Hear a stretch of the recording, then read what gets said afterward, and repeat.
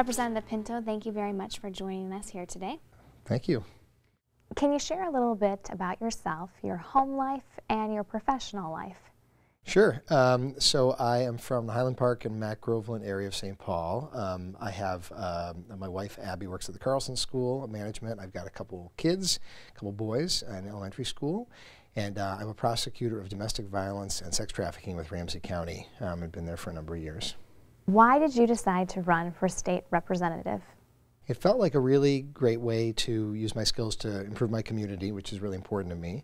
I care a lot about making sure that kids, especially, get off to a really great start in life, and this felt like a really good way for me to do that work and put my skills to use. What legislative issues are you going to make your priority this session?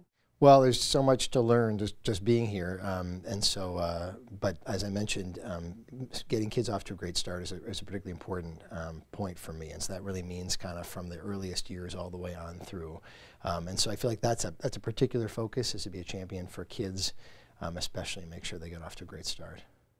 Can you tell me a little bit more about your district? Yeah, sure. So Highland Park and Mac Groveland, I think probably a lot of folks who were at the Capitol are pretty familiar with southwest part of St. Paul, but represented for the past 18 years by Michael Paymar, who really made a great mark here. I think many people know him.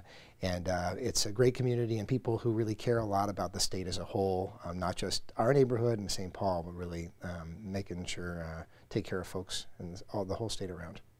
What book or movie have you recently read or seen would you recommend, and why?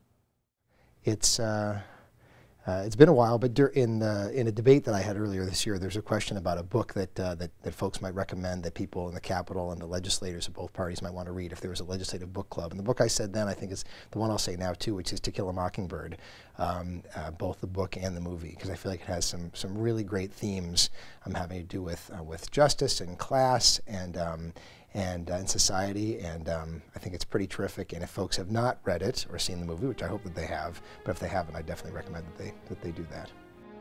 Thanks for joining us for this interview. Thank you.